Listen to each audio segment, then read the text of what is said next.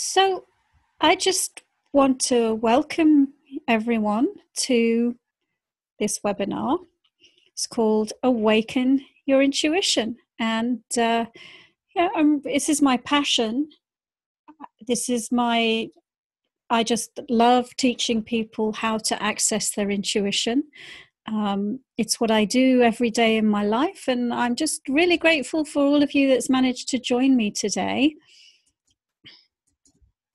And what we're going to do in today's webinar is I'm going to make two promises to you. One is that we're going to share 7 steps that you need to take in order to access your intuition. And the other one is that we're going to explore 4 different ways of accessing intuition. Okay, because different people are different. And not everyone receives their intuitive messages in the same way. And in actual fact, there are 20 or more different ways, and we're just going to focus on the top 4 today, the more common ones. Just a brief slide about me, in case there's anyone on the call who doesn't know me already. I used to be a scientist. I have a PhD in science, and I also used to be a business negotiator. And I now focus on something very different than that, which is to teach intuition, to teach meditation. And I spend all my time doing that. So, are you in the right place? Well, you are in the right place if any of the things on this slide apply to you. So if you have had unexplained experiences, or you receive messages but you don't know if you can trust them, if you doubt yourself and you want to overcome your uncertainty, if you get frustrated and wish that you knew what was blocking you, or you want to sort of learn or have validated your intuition style, or even though you're aware of receiving your intuitive guidance, you're not able to act upon it. So they're all reasons that you're in the right place. And I'm just going to share my favorite quote about intuition, and it's from a scientist, Albert Einstein. And he said that the rational mind is a faithful servant and the intuitive mind is a sacred gift, and that we've created a society that honors the servant and has forgotten the gift. And I really believe that it describes my personal journey really, really well. I started out, like most of us, being told to honor the servant and ignore the gift. But I turned it around in my life, and so can you. I firmly believe that intuition is, we are spirit, and intuition is how we communicate with one another. And so we are missing a big part of who we are if we don't use our intuition. Here's a dictionary definition of intuition. It's the ability to understand something immediately without the need for conscious reasoning.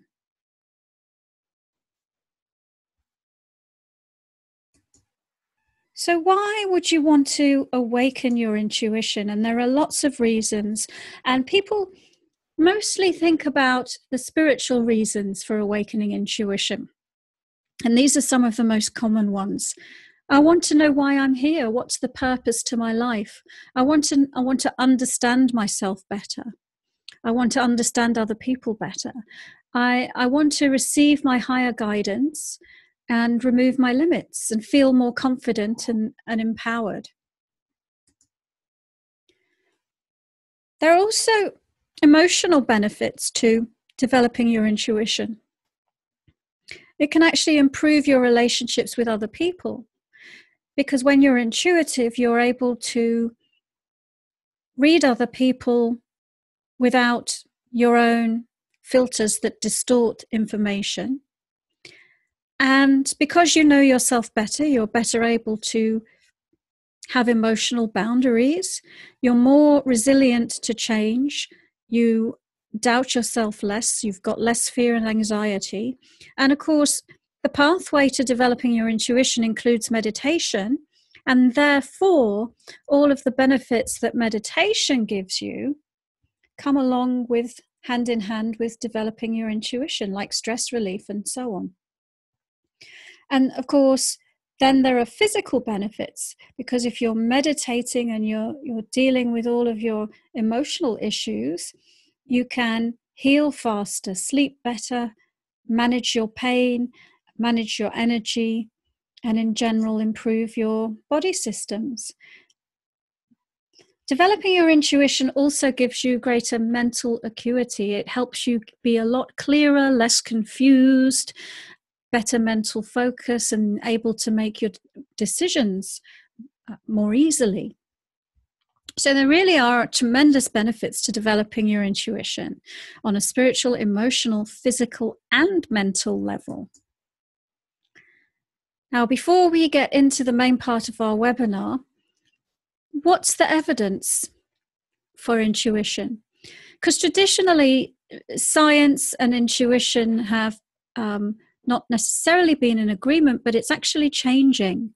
Now they're studying emergency doctors and nurses and realizing that they use their intuition in their work, because there's no time to consult a medical journal. You just have to know what to do immediately. There was also a study from a while ago where they validated that pregnant women mostly can intuit whether they're having a boy or a girl. They don't need the ultrasound to tell them, their intuition tells them. And there's a very recent study on business leaders who also say they use their gut, their intuition, when they need to make decisions fast. So scientists are starting to study it. There's really good evidence now on that side to convince people who perhaps in the past wouldn't have been convinced that intuition is a real thing. Now, do we all believe that we're all intuitive? Is everyone on this planet intuitive? What do you think? You can write in the chat whether you think everyone's intuitive, if you like. Because there are people out there who want you to believe that intuition is something that only special people have, you know. I'm the seventh son of a long line of mediums, and that makes me intuitive. But, you know, it's not true. It's who we are as spirit. It's how we communicate as spirit. And most people have had their intuition turned down because our culture doesn't support it, but it finds its way through to people's awareness. So, for example, over 95% of people have had a déjà vu experience. Up to 98% of people have actually had a precognitive dream where they've had a glimpse of the future in their dreams. And 20% of people say that they have lucid dreams once per month. And the reason all these examples have to do with dreaming is because the intellect can actually be quite a big block to your intuition. And we're also trained in our intellect. And so those times when you're just dropping off to sleep or just waking up can be really great moments of intuitive awareness. So just take a moment to imagine what it would feel like if you had access to your intuition to help with your most pressing questions. For example, in your career, if you've got questions about whether to take a job or a promotion or change your career or report your boss for being difficult, you could use your intuition to help you know the answer. Or if you've got blocks to your abundance and you don't understand why, you could use your intuition to see what beliefs are causing you to have your money set point too low. It can give you information on your health. You know, maybe the doctor says you need to have your gallbladder removed and your intuition says, no, you can heal it and this is how. It can give you information on why you're here and what you need to do to feel fulfilled. It can help you with your relationships, family, friends, lovers. Imagine if you could use your intuition to guide you in decisions relating to all these areas of life. It would be amazing, I think. So let's get down to business. Let's start to look at what blocks your intuition and what action steps can you take to unlock your intuition. And it's a good idea right now to grab your journal and make some notes. And what you might want to do is just make a table that looks a bit like this. 7 key steps to experience your intuition style, and list 1 to 7. And we're going to go over the 7 main intuition challenges for people. And as we go through it, you could give yourself a score between 1 and 10 of how much you feel that one affects you. So you can get a really good feeling for what is preventing you from accessing your intuition, because it might be a little bit different for each of you. So this slide is the number one excuse or barrier that I encounter for people who want to develop their intuition, who want to develop a spiritual practice but can't. It's that I'm too busy. My life is busy. I'm really stressed out. I've got all these responsibilities for other people. They rely on me. I've got this big to-do list that I have to do. And that makes me agitated. And so I can't even relax when I do get 5 minutes to myself. And I'm really tired. So if I do try and meditate, then I fall asleep. So on your list, write down that step number 1, or challenge number 1, is being too busy, or having the perception, the concept that you are too busy. And give yourself a score. How much do you use that excuse? And of course, step 1 that you need to take to develop your intuition is to have a consistent meditation practice. Meditation is what the sages and spiritual masters have used for centuries and centuries. That is the way to access your intuition, because it lets you tune out the distractions of your busy life. Your intuition is inside you, it's not outside you, and you need to be able to turn within in order to access it. So, step number 1 is to develop a consistent meditation habit, to commit to yourself, to really evaluate whether it's true that you're too busy. Buddha described the human mind as being overrun by drunken monkeys. So I'm sure a lot of you can identify with having incessant mind chatter. Whether you're obsessively going over the past, worrying about the future, going over your to-do list, or whether you have a really strong inner critic or outer judge so that you just can't stop criticizing yourself and other people and situations that you find yourself in. A chatty mind can be a big block to you accessing your intuition, because your mind, your thoughts are not your intuition. Your thoughts come from your brain. So step number 2 is to find a way to quiet your mind. Accessing your intuition requires that you quiet your mind chatter enough to tune into that still, quiet voice inside of you. So write down that block number 2 is mind chatter. And the step is finding a way to quiet your mind. And of course, meditation is a great way to do that.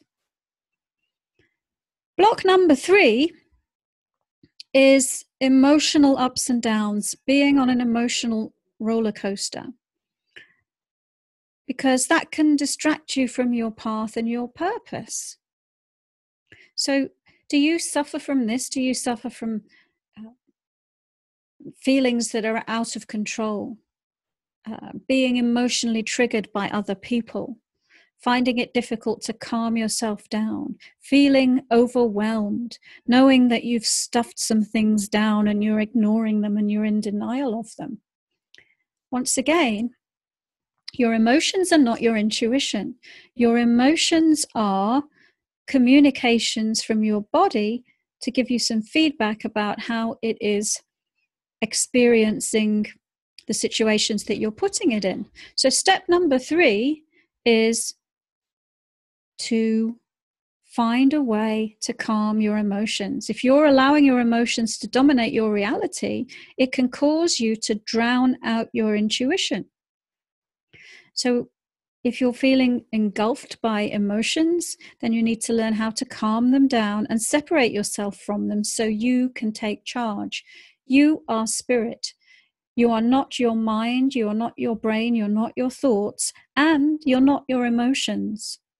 So to access your intuition, which is your spiritual form of communicating, you need to find a way that the noises from your body are not drowning out the voice of your intuition.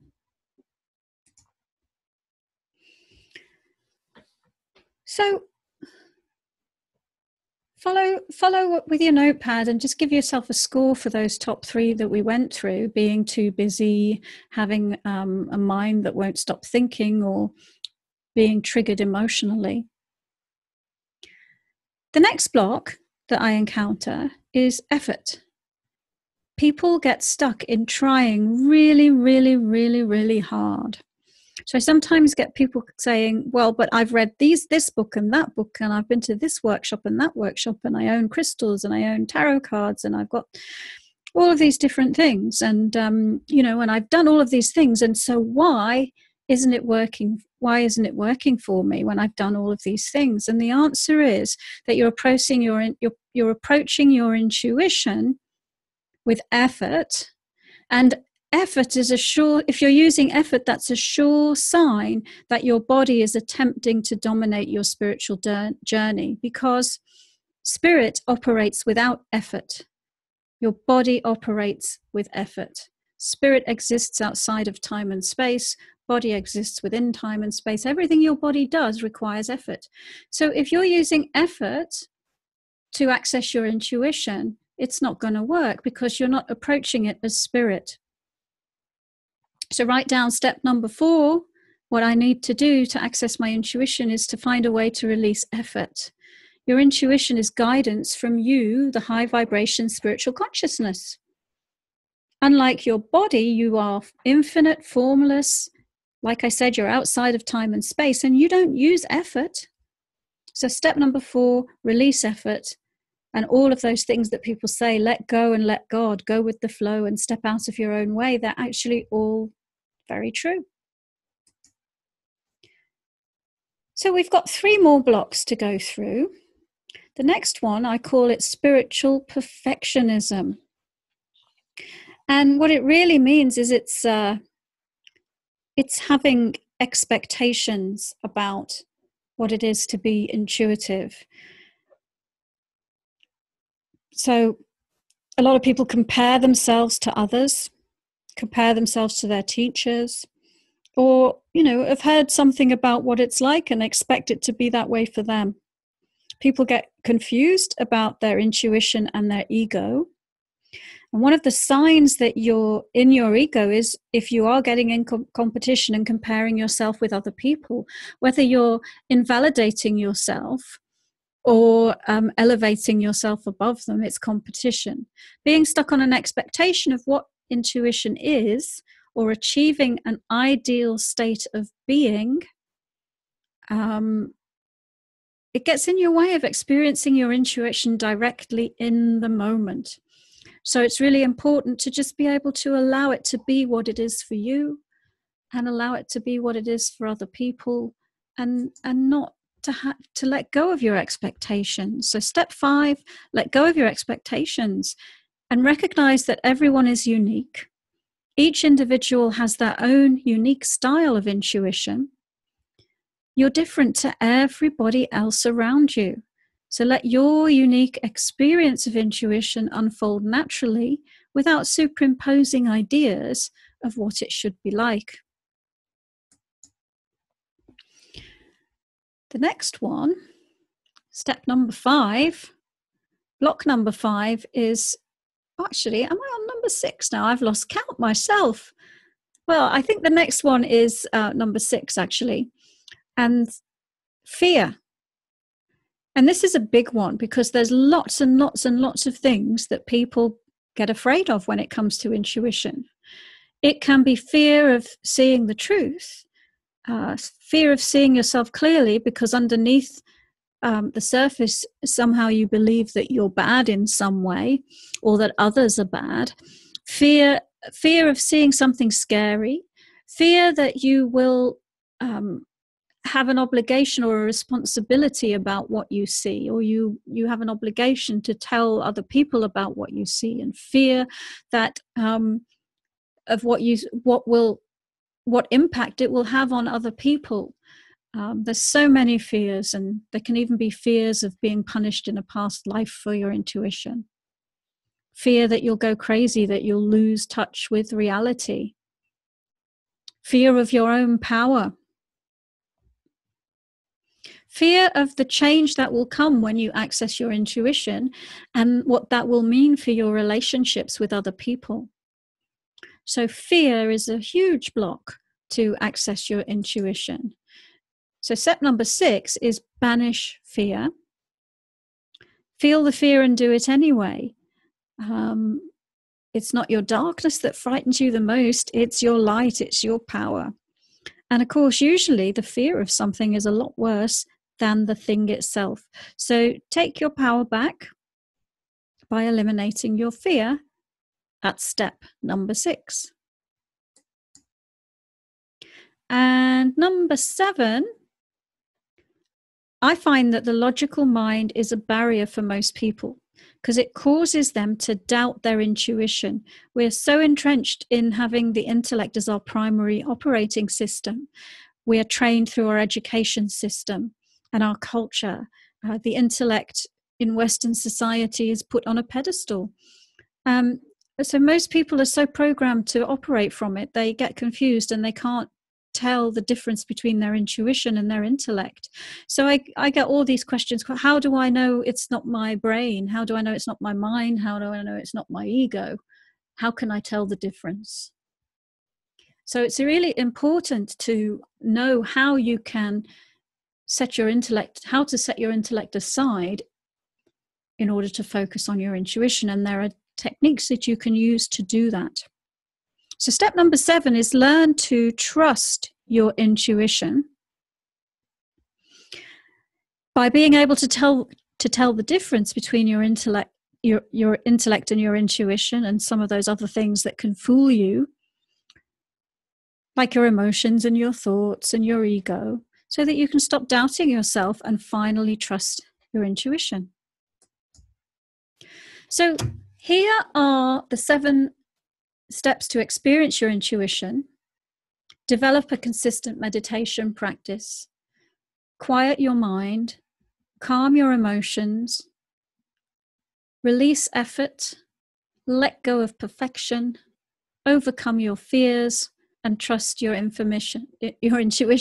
And if you like, you can put a note in the chat and let us know which ones were most significant for you. Which ones did you really identify yourself? Was it the busy mind? Was it the crazy emotions? Or was it one of the other ones?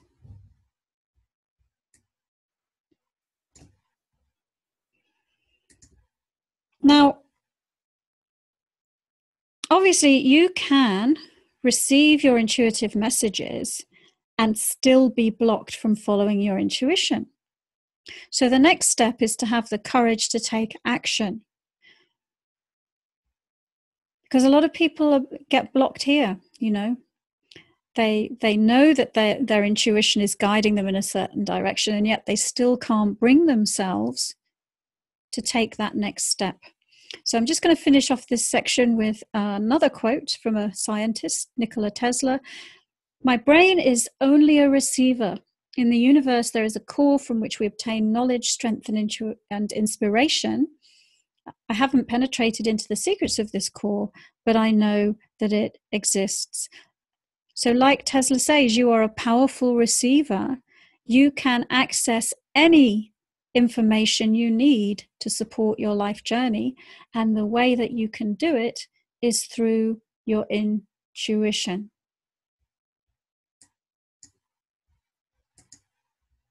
So in a moment, we're going to look at the 4 intuition styles. Just going to see what everybody wrote in the chat. So Amber says emotional ups and downs and spiritual perfectionism. Alex found that Alex had a busy mind and used effort. And Elaine, doubt and trusting intuition over intellect. So quite a range of different blocks that people are on the call are experiencing. All right. So grab your journals again. We're going to move on to the next section of the webinar. And if you want, create another table. And this time we're going to look at 4 styles of intuition. And we're going to drill down a little bit more into some more specific challenges associated with those 4 styles of intuition and give you some examples of what it's like to experience them. And so you might start to develop an insight into which ones you've experienced so far in your life. And I'll just mention, just because you might not have experienced one doesn't mean that you can't develop it. So, style number 1. And here are some challenges that people with this intuition style can typically encounter. Difficulty setting boundaries with other people, emotional boundaries. Being a people pleaser, putting other people first and putting yourself last. Confusing love, emotions, and sexuality. Being a kind of magnet for other people to come to you and share their emotional issues. Being labeled as a sensitive child who gets upset too easily. Having a tendency to get emotionally drained, confused, feel overwhelmed. Or you can have a tendency to get into arguments more, or the opposite of that, which is avoid confrontation. So this particular intuition style is called clairsentience or clear feeling. It is an aspect that is channeled through the 2nd chakra, and its primary purpose is actually body-spirit communication. So you, the spiritual consciousness, being able to tune into the emotions of your body and and through that feedback, deliver some guidance to help your body feel better. So people with this particular type of sensitivity often call themselves empaths. They're the ones that say they get overwhelmed by the emotional energy of others. But if you learn to overcome those challenges, it can actually be a real gift. So let's explore if you've ever experienced clairsentience. And here's some examples of what it feels like to experience your clairsentience. If you've ever had a gut feeling about something, like a feeling in your gut about a person or a situation, like perhaps this person's really not right for me. On the surface, they look like a nice person, but I've just got this gut feeling about them. Or a feeling of excitement in your gut that something's about to happen. Or if you have a tendency to know how other people are feeling even when they don't tell you how they're feeling, somehow you can sense it. Or you can, if you walk into a room, you can sense the sentiment, the emotional sentiment in the room as you enter. If you've had any of those experiences, then you have experienced your clairsentience. And here's just an example of a past student of mine who, when she first came to see me, her life was full of all of these symptoms that we've been talking about. It was full of emotional ups and downs, and all her challenges related to, the emotions in her second chakra. So we worked on helping her to master her second chakra. She developed her clairsentience, and she turned what was a challenge into an opportunity, because now she is a doula and a shaman and specializes in women's sexual health and fertility and having babies. All right, so take some notes if you identified with clairsentience, and then here is another intuition style. Some of the challenges that can be associated with this one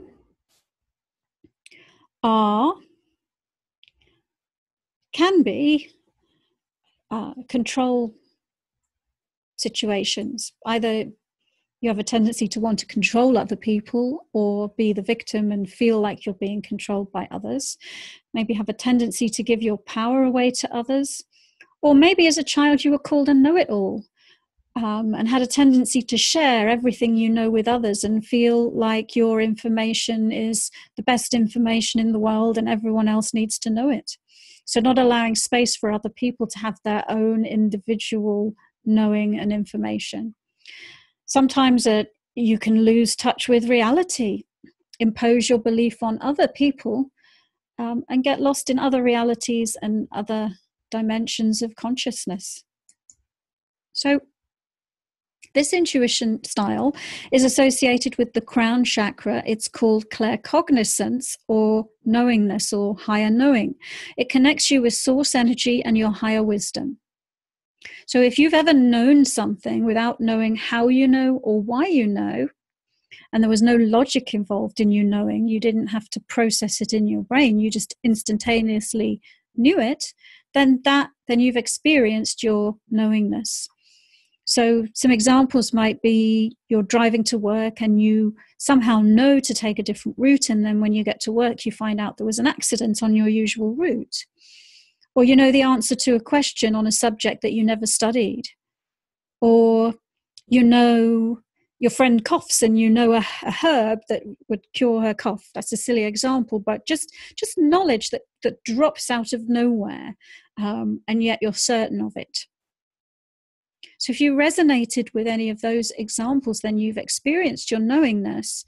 It's your ability to instantaneously tune in to your higher knowing. And again, here's an example of one of my clients. It is a real client, although in this case, we've given her a false name and it's not her real picture. But she had very controlling parents. And so she got into a pattern of abusive relationships. So she had a string of abusive boyfriends. She even joined a cult where she had to do what the cult leader said. So she totally had this pattern of giving away her power to others and really just believed she was a complete victim. And so she had a lot going on in her crown chakra, and amongst other things we worked on clearing it and teaching her about owning it and helping her develop her or distinguish her own knowingness and her own information from the information of other people.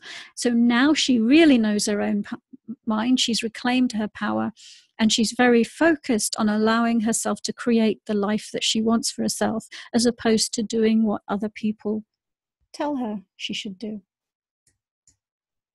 Okay. So make some notes if you resonated with that one. And we're on to intuition style number 3. So some of the things that can be a challenge is the intellect in particular for this one. And Also being afraid of what you will see, sometimes some past life karma, a tendency to blurt things out to others, to be invalidated, to have your perception of reality invalidated by others, and giving advice to other people as opposed to neutral information. They can be some of the symptoms of this one.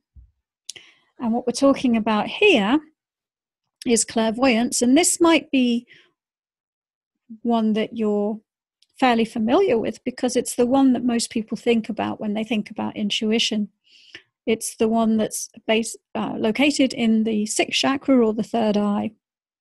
It's the ability to see spiritual phenomena, to tell the truth from a lie, to see clearly about yourself and other people.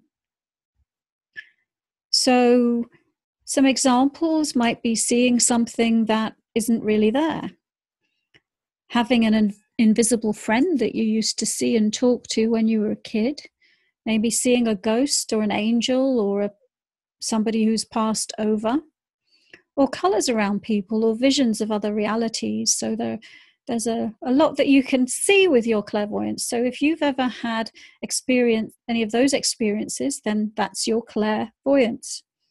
It's your ability to see energy. This lady is an engineer that lives in Australia, and she came to me because she'd been having a lot of experience of seeing stuff, but because of her intellectual training, really doubted it. Well, what's these silly things that are happening to me? Surely they're not real.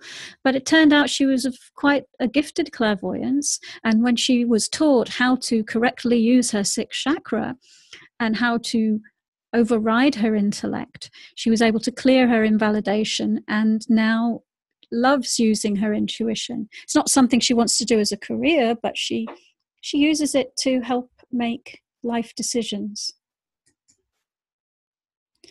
So one more intuition style that we're going to talk about today. I get a lot of questions about this one, actually, and I think it's because people get the most scared. If you start hearing things that aren't there, unexplained voices, clicking noises, music ringing in your ears, they can all be signs of this particular type of intuition being activated. And of course, when you're hearing different voices, which voice do you trust? Or feeling like you're crazy, I just can't turn these voices off in my head. There must be something wrong with me. Maybe I need to go and see a psychiatrist. And, just being able to tell what's your inner voice versus and what's a helpful voice that you can trust. So this one relates to clairaudience. It's an aspect of the fifth chakra. It means clear hearing or inner listening. And you can use it to hear spiritual phenomena, to talk to your guides, to be uplifted to higher frequencies of joy and energy, to hear the music of the spheres of the angelic realm. So if you've ever, for example, as you're dropping off to sleep or just waking up, heard someone say your name, that could be your clairaudience. Or you've heard beautiful, comforting music when you were in trouble. That could be the music of the spheres, sending you healing vibrations. Or a song started playing in your head with just the right message, just the thing you needed to hear in that moment. And then you turned on the radio and the same song was playing. That can be clairaudience. So this is somebody, again, it's not his real name or picture, but he's a scientist, had unexplained voices and original music downloading in his head. And he sought a logical explanation for what was happening. And what was actually happening was he was channeling spiritual music. And so he learned about his fifth chakra and clairaudience, and he still doesn't like to call it a psychic ability, but he's accepted that he has a mystical muse and has embraced his musical gift. So which intuition style are you? Maybe you can write it down in the chat if there was one that you resonated with more. And we're going to have a good time to talk at the end, and you'll be able to ask me questions and share your experiences. But I just wanted also to offer this link because there is a quiz on my website. It's both on the home page, and there's also a page where you can download a bunch of free stuff. It's an intuition style quiz, which you can take yourself through a series of questions, and at the end it will give you a score that will give you some information about your intuition style. So feel free to go to the website and download that. So Amber identified with clairsentience, but also clairvoyance and clairaudience. That's pretty cool. Okay. Another quote from a scientist. We're just entering what may be called the field of vibrations, a field in which we may find more wonders than the mind can conceive of. Everything is energy. Everything is vibration. As spirit, you are high vibration energy, and you communicate through the language of vibration. So all intuition is different ways of tuning in to different vibrations. And those vibrations are beyond the wavelengths that your normal senses can tune into. Oh, it looks like somebody else. She has all of them and can relay all. Oh, so Alicia, I hope I pronounced it right. Elisheba has all of them, so that's fantastic. All right. Oh, Elizabeth just spelt it wrong. All right. So I've kind of forgotten what slide is next, but let's see. So far we've talked about 4 different ways of being intuitive. 7 important steps to awaken your intuition. Lots of challenges that you can experience along your spiritual journey to become an awakened human who is able to consciously use your intuition. We've learned a little bit about chakras and intuition and the relationship between chakras and the intuition. And we've also delved into a few examples. And we've heard from Marie now, who is having clairsentience and claircognizance as her main ones. Okay, so, I haven't updated this slide, so bear with me. So we're going to have lots of time to chat and lots of time for you to ask me your questions. But I did want to just take a moment to tell you about my intuition development course, which is called Unlock Your Intuition. The next class doesn't start in January, it starts on March the 5th. So I think that's about 2 or 3 weeks from now. And it's taught like this on webinar. And I'll give you some more information about how it works. But this is the curriculum. This is a condensed version of the curriculum, and I'll give you a link where you can read the curriculum in more detail. But all of these things that we discussed today, all of these things that can block your intuition, we have a focus on helping you to clear them. And at the same time that we're helping you to clear them, we're also teaching you techniques to activate and use your intuition. So each module includes a lecture which is delivered like this, a 45-minute meditation which teaches you specific techniques to activate your intuition and help you overcome the blocks, and a live question and answer session where we talk, a bit like we're going to be talking at the end of this session, where you share your experiences, you ask questions about what you've learned, and you get guidance from me. And because there's been a few groups of students that have already gone through this, all of the Q&As are recorded, so you get the benefit of not just your own Q&A, but you can watch 3 hours of over 3 hours of recorded Q&A from other students. And one of the things I find is that there's lots of impromptu teachings just because of the diversity of questions that students ask. You get not just what's taught in the curriculum, but anything, whatever you need to learn about, whatever comes up for you, we talk about it in the live Q&A. And there's an enormous amount of support materials, probably more than you can get through in the time of the course, but once you sign up for the course, you have access to it beyond the time that we're actually doing the live session. So you've got plenty of time to go back over it. There's a buddy system if you want, so that you can buddy up with another student and practice on each other. There's a private Facebook group where outside of the live Q&A, you can post questions. And like I was explaining, this archive of questions that other students have asked. Also, at the moment included is a couple of breakthrough sessions with me. So if sometimes people have something that they don't want to share in front of the other students, so these breakthrough sessions are really, really great for that. If there's something you just want to talk in private with me about, get some, or it needs a little bit more time than is available in the Q&A session. And this is not going to be available forever, but at the moment, you also get a bonus course. So you get to choose one of these 4 ones that we talked about, another course that you add on at the end, and it's included in the price of this course.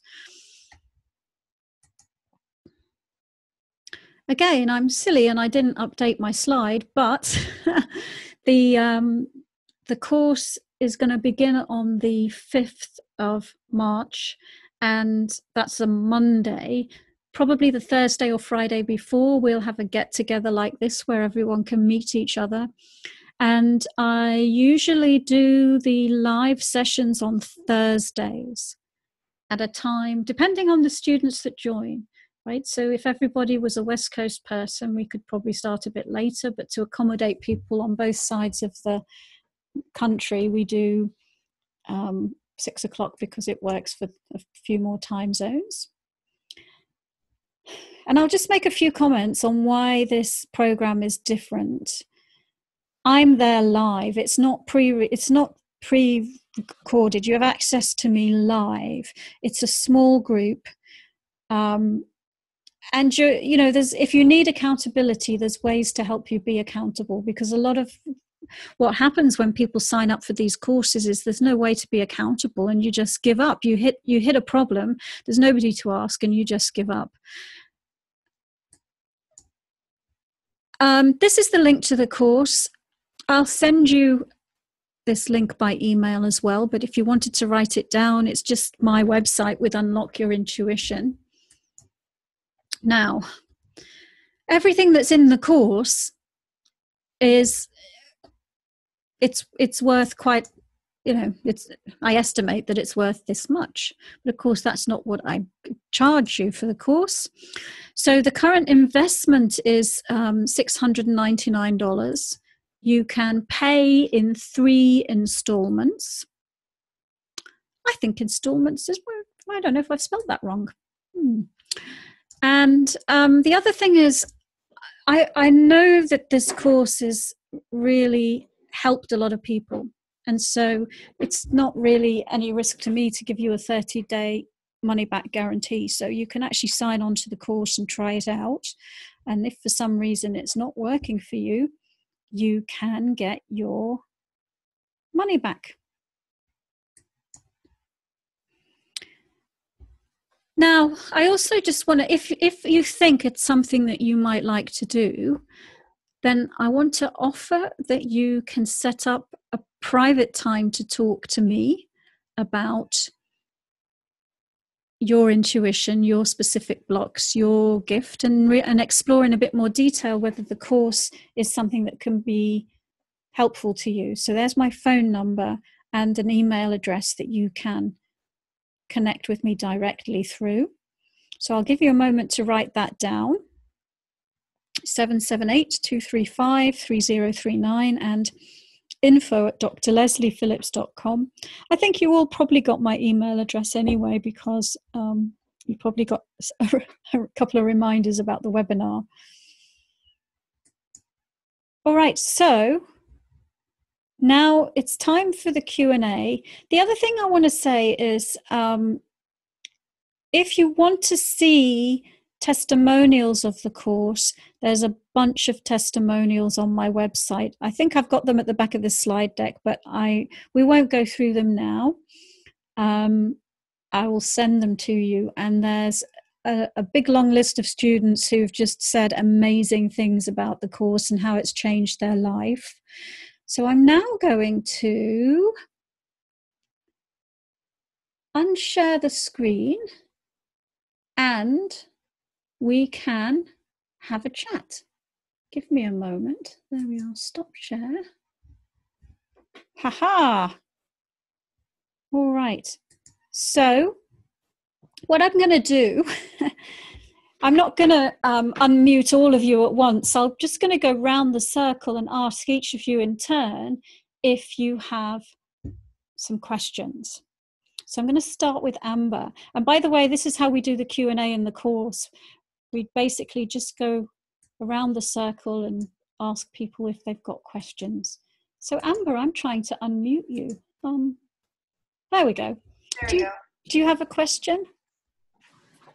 I can't really think of anything right now. Is that okay if I don't have a question? Yeah, that's perfect. And so what was your main intuition style that you've experienced so far? Clairsentience. Yeah. Sentience and clairvoyance. Great. I've started to see things before they happen. Where I work, when I saw a black dog run in, and I was looking around for him and thought, oh, that was strange. And then 15 minutes later, a black dog ran in. And so little things like that are starting to happen. Well, and that's very cool. And, you know, you're using your clairvoyance, but you're actually possibly using one other ability and maybe two. So the ability to tune into future events is called precognition. It's slightly different than just pure clairvoyance, because what you're actually doing is you're using clairvoyance and claircognizance together. You're using the 6th and 7th chakra together in order to tune into future events. And the other thing is animals communicate through telepathy, which is another intuitive gift. So I don't know, maybe the energy of that dog was, maybe it knew what it was going to do, and you tuned into it. Yeah, wonderful. Yeah, great examples. Thank you. So I am now going to unmute Elisheba. Hello. Hi, can you hear me okay? I can't see you. I think I can see your ceiling. I'm not presentable right now. So. That's okay. What do you have any questions? I can't really think of any. I mean, my ability is very kind of all over the place, and it's quite accurate, and it's very strong, but it's not really focused. I don't know. I've had so many experiences of all of these, abilities, and much to get into now, all the stories. Yeah. But it's just like the clairsentience seems to be the strongest, but also the clairvoyance. And it's like I always think it's me. Like if I'm feeling a fear, or like I get intuition, like I'm an empath, right? Yeah. Very empathic. And I've had other people who are also empathic. Like at I'm in school right now. I had a reading with you the other day, so Elizabeth, I don't know if you remember me, but I can't see you, so yeah, I did about 35 sessions. Was it at the Body Soul Spirit Expo? No, it was over the phone. Over the phone. Oh, okay. But anyway, so I'm doing the RMT program, and There's a tutor there up in the upper term that I had a session with, and we somehow got talking about this. I said, oh, I get messages about things, right? Mm. And she says, oh yeah, you're an empath like me. She said, I recognized you from the very first term, the first time I saw you, because I'm an empath. Yeah. And I was so relieved to talk to her and somebody that understands, right, what I'm going through. And Yeah. and also in my work, where I work, there was a fellow there who told me, oh, you have the third eye. I recognize it because I have it, just in a private conversation during a break. So that kind of freaked me out because I didn't think other people could tell. And yeah, it kind of freaks me out, to be honest with you. There's a lot of fear around it because I have a feeling that as a child, I was very psychic and it was suppressed. And it runs in my family. My mom has it, but she denies it. My grandmother had it, but there's a total denial, right? So yeah. Well, every single human has intuition, and so and most of us, at least in our Western culture, have it dialed down. And it can be for various reasons. Our culture doesn't encourage it. Our education system doesn't encourage it. And quite frankly, sometimes it frightens adults, and they kind of want to keep their kids under control. I'll just make a couple of comments about that you talked about the emotional one, clairsentience, and how you experience sort of emotional overwhelm, and you often think it's your emotion, but it's the emotion of another person. That's a really common thing that happens to sensitive people.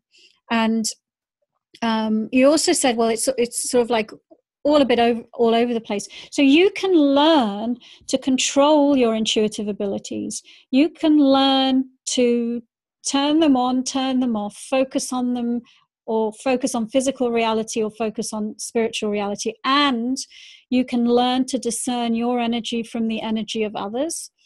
And there are ways that you can own your own energetic field so that it's not being infringed upon by external energies, because all those external energies lead to confusion because you're not only experiencing your own reality, you're experiencing the reality of other people as well. So what this course is all about is it helps with those things that you talked about. It helps you to discern what's my energy and what's somebody else's energy, what's my emotion and what's somebody else's emotion. It helps you release the other person's emotion, so you're only focusing on yourself. And it also helps you to learn how to control and be in charge of for example, your third eye. You're taught very specific techniques to activate and use your third eye that help you bypass the intellect and be above the emotional level so that you can see clearly and in a neutral way.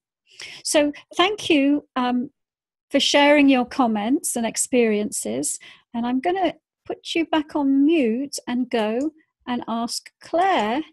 Hi, Claire. Hi, Leslie. Hi, do you have any questions? I do. I met with you. It was very eye-opening, mind-opening, I guess you could say.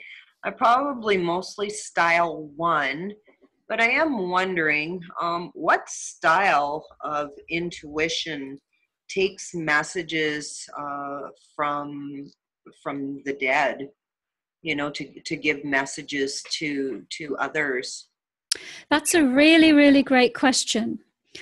And I'll give you a really short answer and then a longer explanation. So people who focus their intuitive gifts on communicating with people who've passed on are called mediums. And there is an intuitive ability called transmediumship, which is an aspect of the crown chakra. But what transmediumship is, the ability to channel higher vibration energies through through the physical body. So we're all transmediums because we're all spirit, and we're all meant to channel our own energy through our physical body. If a medium, sometimes mediums are using transmediumship, and an extreme example is those people who do channeling, right? So I don't know if you're familiar with, let's think of an example, Ramtha or Abraham Hicks, or where the person actually is not in their body anymore and someone else is speaking through it. That's an extreme example of transmediumship. Some mediums, you might get them, they stand on stage and they'll say, oh, well, I'm feeling tightness in my chest. They're feeling tightness in their chest because the energy from the soul that's passed on is actually flowing through their body and giving them a sensation that they can recognize and talk about.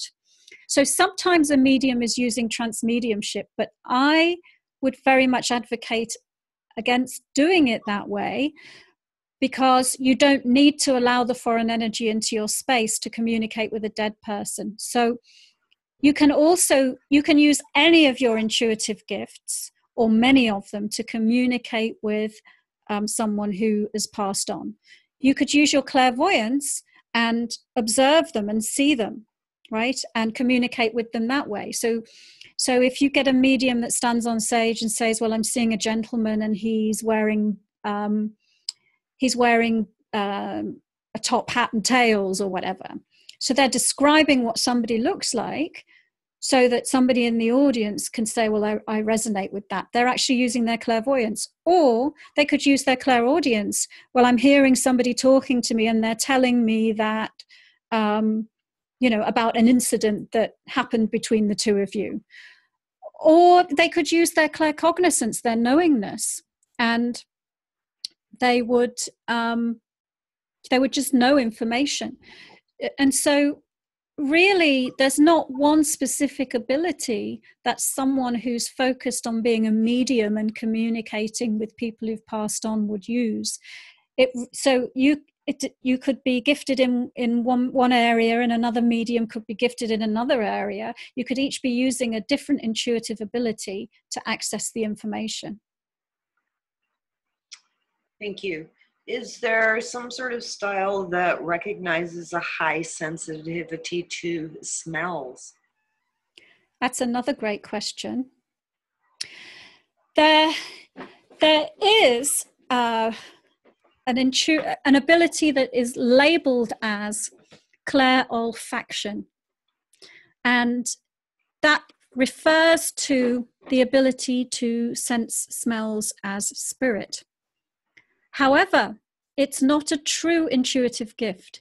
So what I would define as a true intuitive gift is if you, the spiritual consciousness, can communicate using that ability, whether you have a body or you don't have a body, right? If you don't have a body, you can't smell. If you're out of your body, you can't smell. Whereas if you're out of your body, you can see. You still have clairvoyance. You can hear. You can tune into vibration. You still have clairaudience. And so what's happening in clairolfaction is that spirit is actually stimulating one of the physical senses, which is the sense of smell. There's also something called clairgustance, which is spiritual tasting. In both of those cases, yes, you're kind of maybe communicating with spirit, but that spirit's kind of invading your space and stimulating your sense of taste or your sense of smell. So it's usually a smell that triggers the next step, is what I'm saying. That whatever is going to happen, it's a smell that says, "Hey, wait a minute, something's going to happen." Yeah. So people can have that experience. You can have that experience. And I would say, I'd have to look at the individual experience to know exactly what was happening. It may be that it's a spirit guide that is connecting with you in that way to tip you off about something. But it's not a genuine psychic ability, because it's not really associated with your ability to. it's not really associated. It's not an intuitive gift that's being channeled through a chakra. Mhm. It's just spirit stimulating something going. It's the same as when I said a medium could say, oh, I've got pains in my chest. I think this person died from a heart attack. It's because their body is being affected by spirit. Smelling and tasting is the same. It's like the body's being affected by spirit. Okay, thank you. You're welcome. Okay, I'm going to go and see if Elaine has a question. Hi, Elaine. Oh, we can't hear you. You might have to write your question because I can't hear you.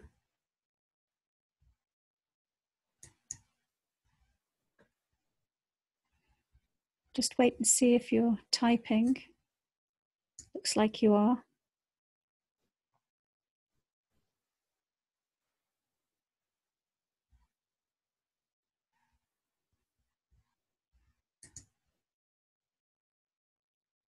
You can't hear you.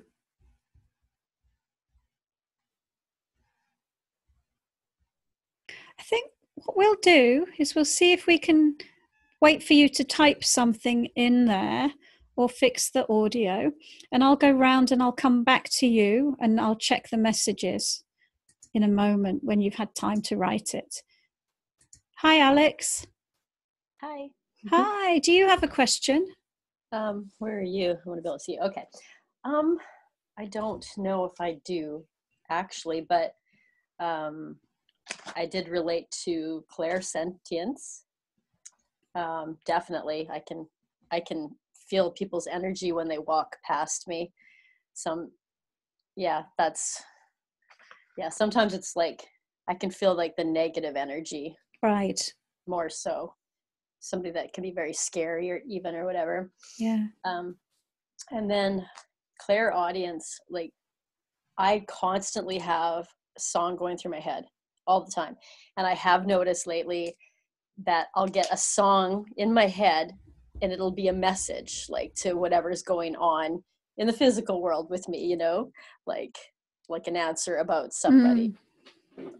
Try to get better, get back together with an ex-boyfriend, and I had the song Better Man in my head by Wish He Was a Better Man. So I knew that was important.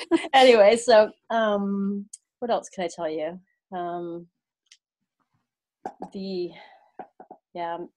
I saw some, I had a few clairvoyant things when I was younger, but nothing very that stands out. And I wish I had the knowingness one. That'd be cool. I think my kids do though. Apart from that though. Oh, that's cool. And you know, like I said at the beginning, just because you've not explicitly experienced them so far doesn't mean you can't develop them. So I believe everyone can learn to use their clairvoyance and their claircognizance. It just takes a little bit of training. It's like, wouldn't it be fantastic if when we all went to school, we were taught how to use these abilities which we all have, and unfortunately we're not. We're taught to do the opposite. We're taught to ignore them. But everyone can be trained in how to operate their intuitive abilities. So that it is possible to have all four of these. Yes. And you know, really in this webinar, which is more of an introductory webinar, I kind of presented it in a very simple fashion, which is sort of like almost like, well, which one are you? But the truth is you can be all of them and many more, you know, and you can be using all of them at the same time. You know, I can be looking at my spirit guide with my clairvoyance and listening to my spirit guide talking to me and knowing something at the same time. So we all have a range of intuitive abilities, and I believe that there is a relationship between the ones that you have and what your life purpose is. And in fact, I do this webinar is to introduce my course, but I also have a reading that I do called an intuition blueprint reading, which looks at a profile of 20 different intuitive abilities and what it was when you were born versus what it is now, and maps it directly to your life purpose. Cool. Yes. That'd be And nice to know. exactly. And also you can see if you've turned any of your gifts down. And then we can look at, why did you turn them down? What caused you to block them? You know, because the idea is, if you were born with them operating in a certain way, the current body has experienced that already, and you can reset it. Oh, wow. Yeah. I could see that. I could see that. Yeah. Okay. I thought I had something else that popped into my head, but Well, wave at me a bit later. I think Elaine's finished writing her questions, so I'm going to take a look at that now.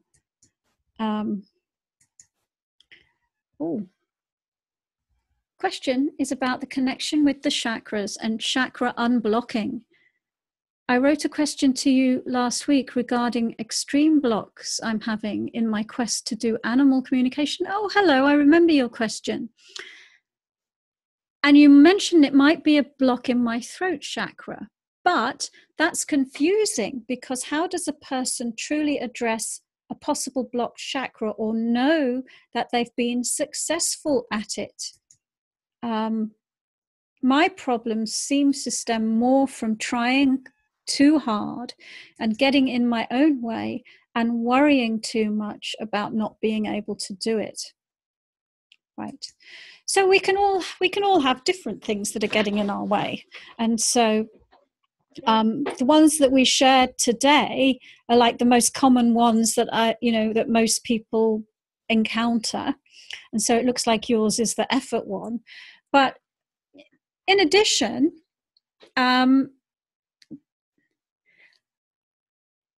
in addition to that, we can have self-limiting beliefs and concepts. We can have had painful experiences that have happened to us in the past, and we can store them all over our energy field. And until we clear them out the way, they can be a block to us progressing in our life and to us developing our intuitive gifts. And the reason that I said it might be a block in your throat chakra is because telepathy, which is how animals communicate, is governed by the fifth chakra. And so that would be one reason. And then your next part of your question is, I probably saw one as well, because I would have looked at your fifth chakra when I answered the question. But and then the next part was, how do you know that you've cleared it? And that's a really good question, and of which I can give you a few different answers to it. You'd know that you've cleared it if your life changes, right? So so you start to make progress in the direction that you're wanting to, well, then you've cleared the block. You can also know that you've cleared it because so for example, I would know that I'd cleared a block from myself or someone else because I'd be able to see it. So if you've developed some of your intuitive abilities, like your clairvoyance or your knowingness, you can actually see and validate for yourself, oh yes, that energy is gone, because you can see the energy of a block and you can see when it's disappeared. So I would say, if you can tell if you've developed your intuitive gifts, you can tell a block is cleared because you can see it, you can feel it, you can know it. But other than that, your life would change if that energy that's blocking you is no longer there. Then and sometimes people can actually feel that energy moving through the chakras as well. So I hope that answers your question. Sort of. Well, put a little note how doesn't it answer your question?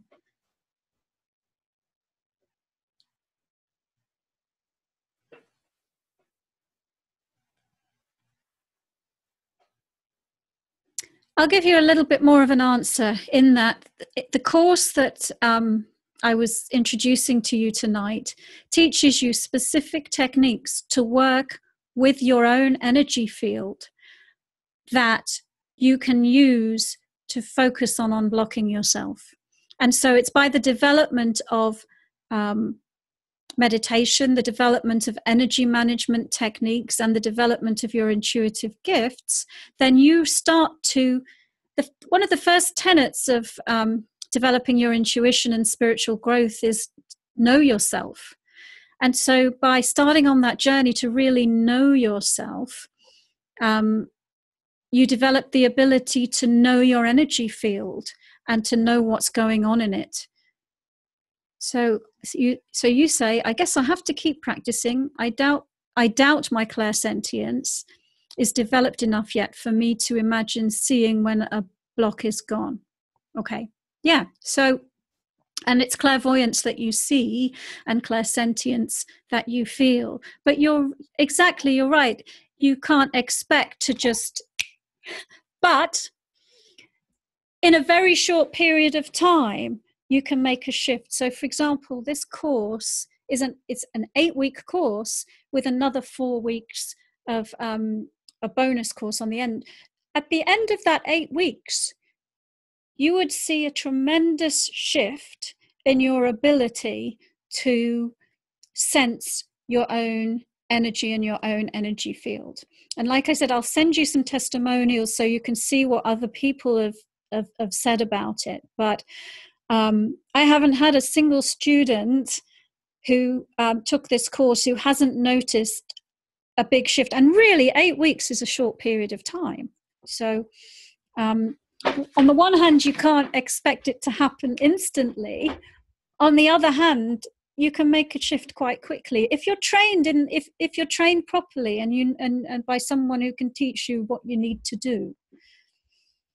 All right, so Elaine, I'm going to move on to Marie. Hello, Marie.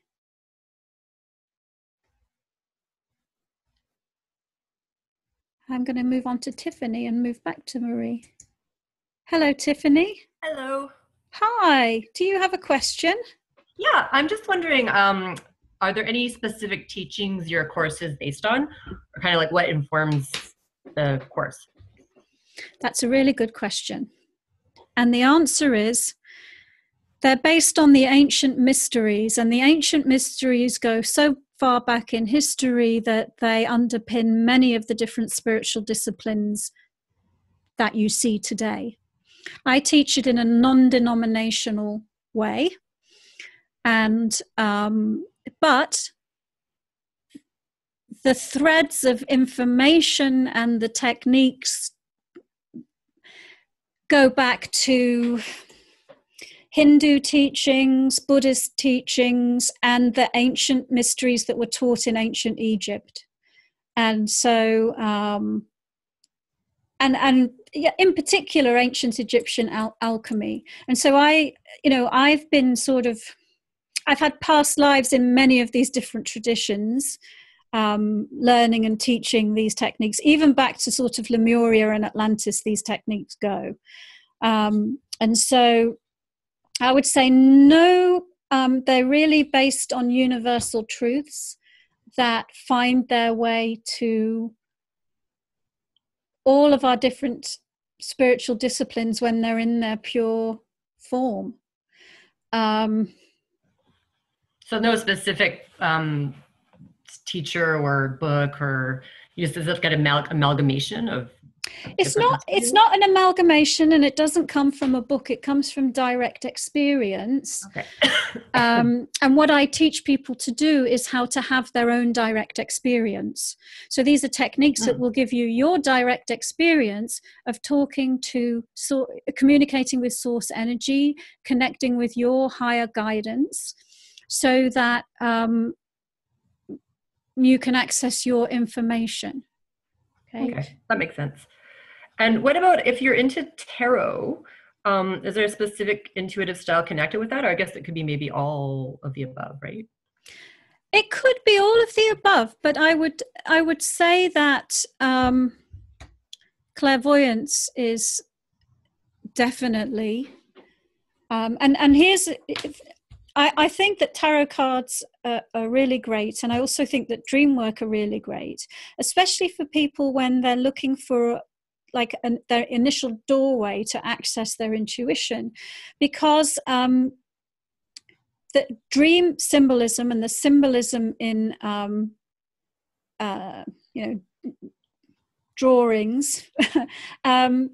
It's kind of almost like a portal to your intuition, right? Mhm. So because the cards are visual, then there's definitely a kinship with your clairsentience. Clairvoyance. And you can learn to, while you're working with your tarot cards, if that's something that you like to do, you can learn to center yourself in your clairvoyance while you read them. I think a danger sometimes with people is they buy a deck of cards and it has a book, an instruction book, and they read the instruction book, and it's their intellect that's reading the instruction book, and then they try to memorize the meaning of the cards using their intellect. And the idea is to tap into your higher mind and have an intuitive flow that is not associated with the intellect at all.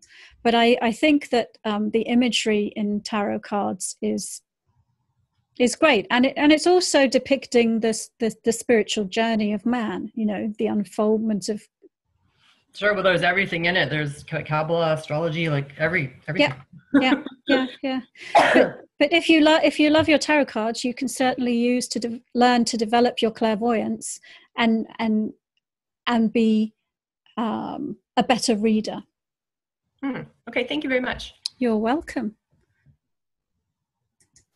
I'm going to ask Bernadette if Bernadette has a question. Hello. Okay. I'm going to ask Bernadette if she has a question to type it. And I'm going to check the chat, and then I can see Marie's moved to her iPad. So there is another question in there, but we'll get to that. So Marie, let's see. Can we hear you now? Hello? Hello? Oh, Hi. Hi. Do you have a question?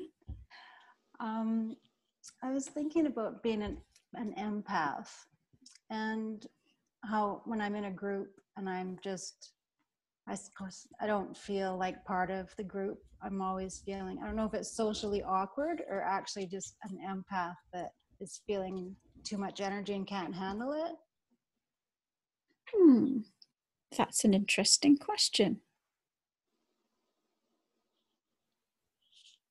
I'm just looking at your energy to see what that has to do with.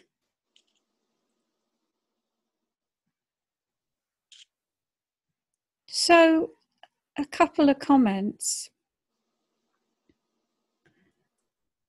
Oftentimes, people who are very sensitive intuitively feel like outsiders, feel like they're different, because we are different than most humans, really. It's a small percentage of humans on the planet today who are aware, consciously aware, who are on a conscious spiritual journey, and whose path it is to open to these levels of awareness. So it's very common to feel that way. And I'm seeing that's part of it with you. And of course, someone who is sensitive and open, if the whole planet had humans who had their intuitive gifts open, there could be no lies, right? We would all be authentic, because it would make no sense to pretend or cover up or live a facade. And what I'm seeing is that on some subtle level, what's happening in the group is that you're aware of the facades of the people that it looks like you're wanting to be real, you're wanting to be authentic, you're wanting the other people around you to be authentic, and that there's some pain there around the inauthentic nature of most people. And I'm seeing that is a primary reason that you feel on the edge of the group, because they're interacting with each other and you're feeling, well, these people, they're not being authentic, they're not being real, they're operating from their egos or whatever else. There is actually, interestingly, something coming up in your throat chakra, just like Elaine had something with hers. Let's see if I can quickly take a look at what that's to do with. Yeah, it's because you want to express your authentic self.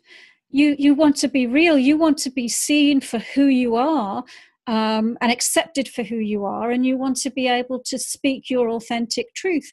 And it looks like you've just felt like it's not possible in this world to do that because most people don't. Yeah. Mm-hmm. That's what I'm seeing. Yeah, it's interesting. Yeah. But you're welcome. And that's one reason to be in a group like this and to learn more about your intuitive abilities, because part of it is, and one great thing about developing your clairvoyance actually is that gives you neutrality and acceptance, the ability to see people as they are and accept them as they are, and not expect them to be different, and realize that each human is just where they're at, and that's where they need to be at. And it's, at this time on the planet when so few people are awakening, more and more people are awakening, but we're still in the minority, right? So part of developing your intuition and becoming an awakened human is to be able to have that level of compassion that there are crowds of people around you who just are still unconscious. Yes, I understand that. Mm-hmm. Cool. I'm going to put you on mute. I'm going to see the chat, and then I'll try Bernadette again.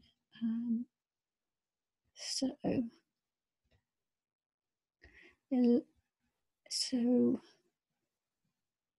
Elisheba says, what if there is a lot of trauma layering and blocking your intuitive abilities? And yes, that can be. How do I learn to trust the information I'm getting?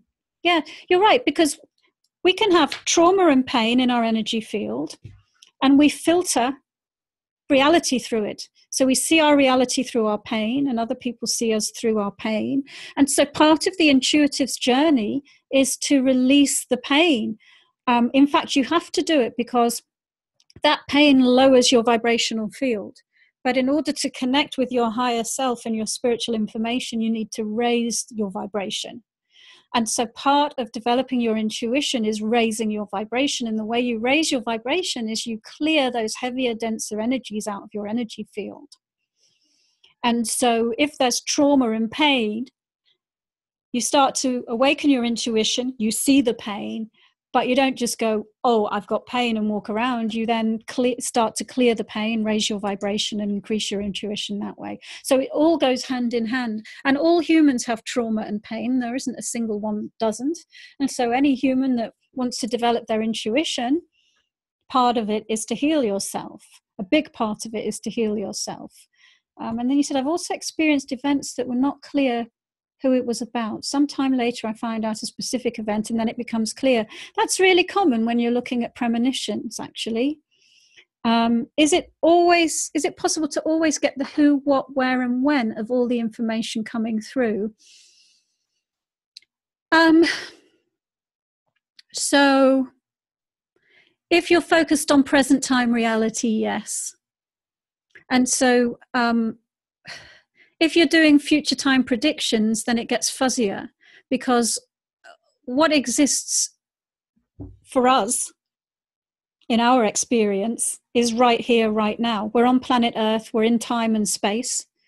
And so part of the way I train people is actually to focus on the present moment. And it's possible for you to be very clear about what's going on in the present moment. But if your goal is to make future time predictions, from our perspective, the future is a probability field.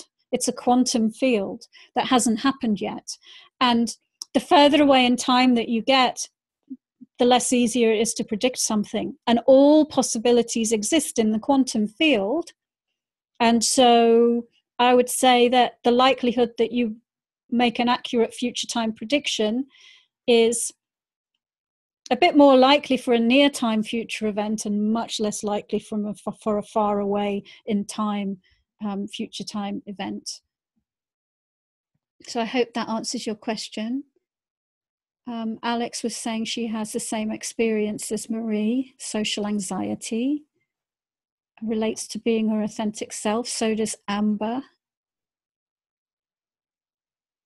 Great. Bernadette, my speaker doesn't work. No question at present, but I do appreciate it all.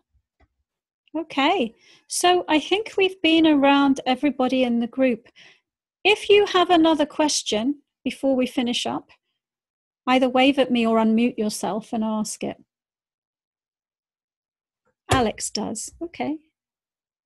Hi. Oh, can you hear? Okay. Yeah. Hi. Just that thing. I remembered the thing that I was going to say that I forgot. I had a quantum biofeedback done. Do you know what that is? It's some weird artificial intelligent machine that can like read you somehow. But anyway, it can pick out like parts in your body that needed work and stuff too. And in that reading, the girl that did the reading for me got very excited because she could tell on my aura that I had an angel or something. So that was kind of weird to hear, and I was kind of wondered about that. And I don't know, it kind of freaked me out though. Like the whole, after that night, I felt really kind of creepy, like somebody was watching me. So let me give you some information. Any being that is in your energy field is not an angel, and is not, it's anything that is in your energy field is invading your space. So no wonder you felt creepy, because if it is an angel or a high vibration being or a high vibration guide that I would advocate you working with, it will respect your space and it will never enter your energy field without your permission. And so if it was in your energy field, I doubt it was an angel. Okay. Wow. So how do you feel about that? Is that something I should be concerned about, do you think, if it was something negative then? So we all have relationships with out-of-body beings, whether we're conscious of them or not. And most of us have, just like as you go through life, you don't stay with friends with everybody that you've always been a friend with. People sort of drop off along the way. You lose touch with them. Some people cease to be a vibrational match for you.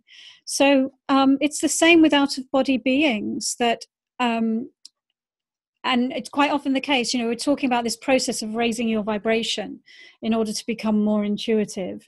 What can happen is that you get out of sync and out of resonance with some of the beings that you've been working with in the past or in past lives or whatever.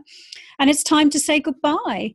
And so being on an intuitive path is a process of shedding old beliefs, self-limiting concepts, and even old relationships with people in bodies and people not in bodies. And so I'd say don't get freaked out and don't worry about it. But I would just have the concept that if there is a being there that's that you've completed your relationship cycle with, that you're just ending the contract and ask it to leave. And sometimes there can be beings that won't leave, you know, and then that's where you need your spiritual techniques so that you can manage your own energy field and clear them out. That's really interesting, your perspective of that, because I actually felt like that. Like when she said it, I was like, nah, get out of here. Really? And then, yeah, I didn't feel good about it. So trust your intuition, because she was saying, oh, there's a lovely angel. And you were like, that's not what my intuition's telling me. Yeah. Huh. Okay. Well, that's interesting. Yeah. Am I allowed to just say one other thing? I kind of wished I had said something about that social anxiety thing, because I find myself like, yeah, I'm single at 48. I've been single for 8 years. Like, I don't have much of a social life. I just prefer to be by myself. So yeah, I don't feel like I get invited out with girlfriends at work and I don't want to go. I miss out. Like, I actually say no to pretty much everything. So so are you having sort of like part of you saying there's something wrong with me because of that, and part of you saying, well, that's what I want? Yeah. It's what I want, but I feel like there's something wrong with me because it's what I want. Yeah. Right. Because it's cultural conditioning and You know, maybe there's some internalized stuff within your ego construct. And so part of the journey of the intuitive is to respect the authentic self and to be able to tell the difference, and to be able to de-energize and let go of anything that we're holding in our space that's in opposition to who we truly are and what we truly want, to learn to validate the self more. Yeah, that would make sense too. Definitely. cool. Thank you. You're welcome. I'm just going to temporarily unmute everybody to say goodbye, if I can find how to do it. Manage participants. Unmute everybody. Okay. So everyone, thank you so much for participating, and we're going to say goodbye. I've been recording this, so you'll be able to watch a recording of it. And hopefully I have all of your email addresses, because I will follow up, and I'll send you a link to the course I told you about. I'll send you a link to the testimonials for the course that I told you about. And also, if you feel like you'd like to take this course, or you're really considering doing it, then remember you can set up a time to have a conversation with me privately about that. Any last questions? Are we all good? All good. Thank you. You're really welcome, and thank you all. And like I said, I'll be in contact probably tomorrow with some links for you to check out. Wonderful. Thank you. Thanks. Thank Bye. Have a nice evening, everyone. Bye. Thanks, Leslie. You're Bye. welcome. Bye. Thank you, Leslie. You're welcome. Bye.